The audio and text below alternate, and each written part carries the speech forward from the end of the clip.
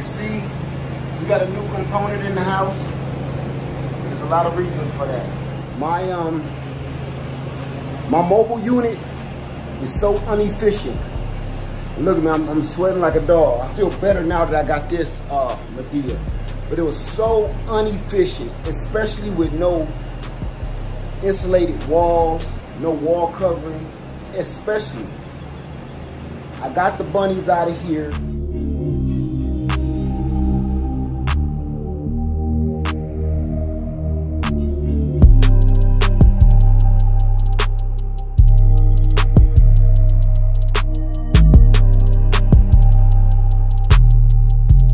Let them sit in the yard all day. They love the breeze. But it got almost 110 degrees inside of my shed. Today was well over 101 degrees outside. So I rushed out and I went and got a 10,000 BTU because I know exactly what a 10,000 BTU can do because it's cooling my whole house off downstairs. So I'm gonna put a 10,000 BTU right up here in the wall, you know, because cold air falls. No need to put it down low. Cold air falls, so you want your AC up as high as possible. I already built the frame. I built the frame for it to go in. And it's 15 by 20. It's really 14 by 19. But I made a little extra space because I'm gonna need a ledge to set this whole thing on and brace it. So I'm gonna get right to it. I'm gonna show you, I've already marked my area where the frame is going to go. I'm going to reframe this. I'm going to cut this stud, cut this stud, and then I'm going to cut a hole out that fits the frame, and then I'm going to go from there. Then I'm going to build a shelving unit to hold the whole thing up, brace it from the back and from the front. That way it won't be rocking or all of that other mess. So let's get started. I'm going to be using the Energizer pps2000 for power for my tools.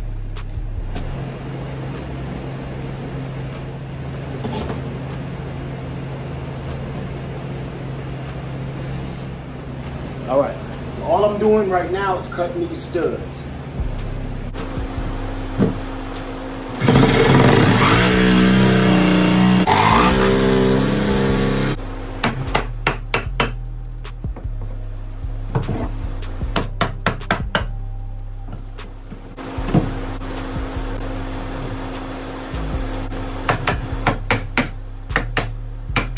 Nice tight fit.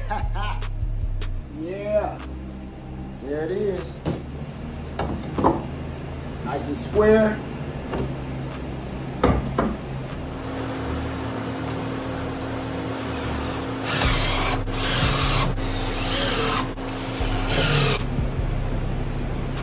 That's it. Ain't going nowhere. So now I'm gonna cut this piece out here so the air conditioning and the platform can come through, and we'll be in business.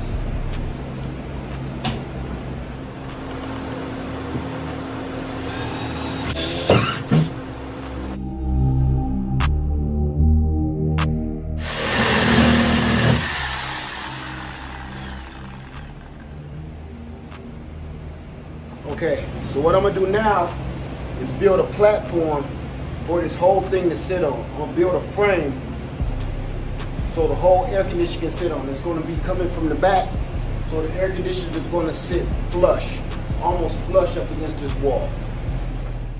All right, you guys, had to do it another day. Rain caught me. So I went out to get the material for the bracket. Lumber prices are through the roof. That's why I'm using refurbished lumber out of my garage to make the frame. And then we're gonna be pretty much done besides trimming it out. So let's get busy.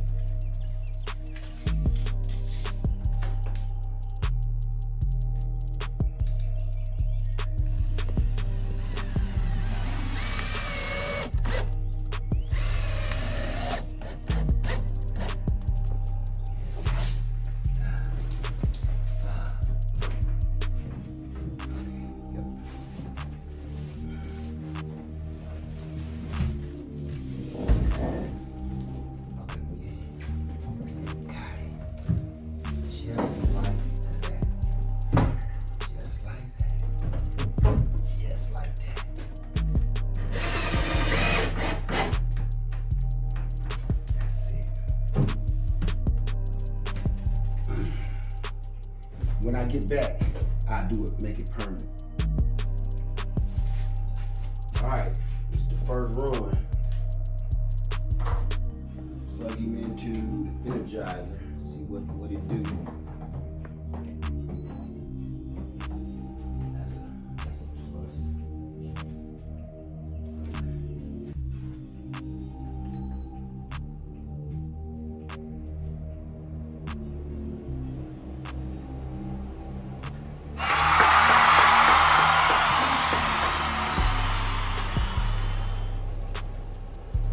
There's the compressor. Oh, I can feel it. Oh, man.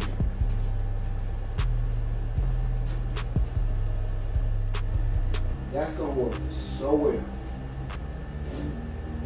Get all the rest of this foamed up.